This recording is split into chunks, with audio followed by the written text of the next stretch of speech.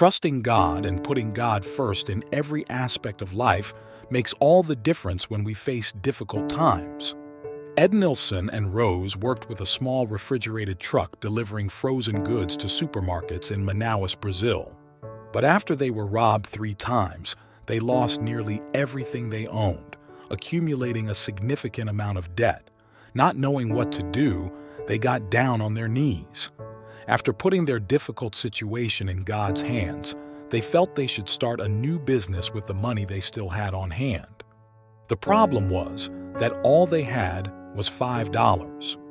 What can you do with this amount of money? As they were trying to put God first in all, they trusted that He could turn that small value into something great.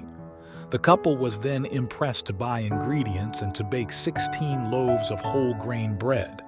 They quickly sold all the loaves to neighbors and friends and were moved by the recognition of God's mighty hand in their new business.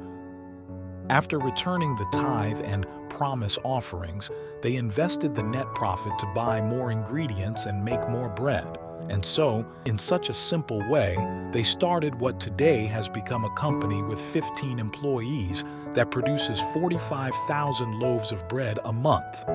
Here is how they plan to honor God with their business. 1. They help others start their business with whatever they have. 2. They promote a healthy lifestyle in town. 3. They are strongly committed to returning their tithes, along with a promise offering equivalent to 15% of all the company's profits.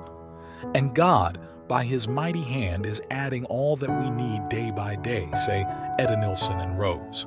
As we return our tithe and promise offering, may we put our desires last and God first.